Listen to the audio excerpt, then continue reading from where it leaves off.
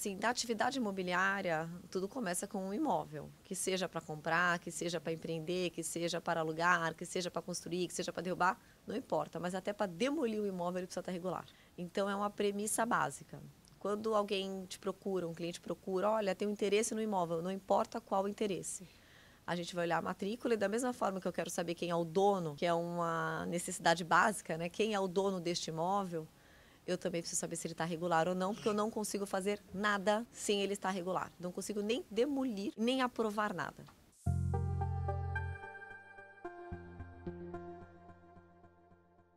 O que a gente pensou, tá? Quando a gente montou o que a gente ia apresentar. Então, a gente tinha a temática, só que com essa temática, como que eu vou fazer com que o público, que a gente está aqui com 840 pessoas aqui presenciais, mas o pessoal do online, né, que eu brinco que a cada 1.400 pessoas online tem mais gente, lá no escritório mesmo tem 16 pessoas vendo como se fosse uma pessoa online.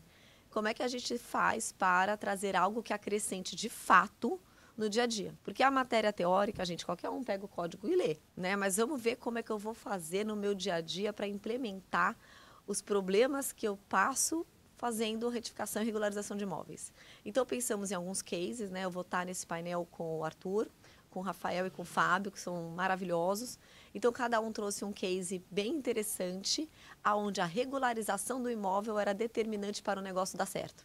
E foi um ponto de atenção nas negociações e fechamento. Então, era para trazer a prática para a vida.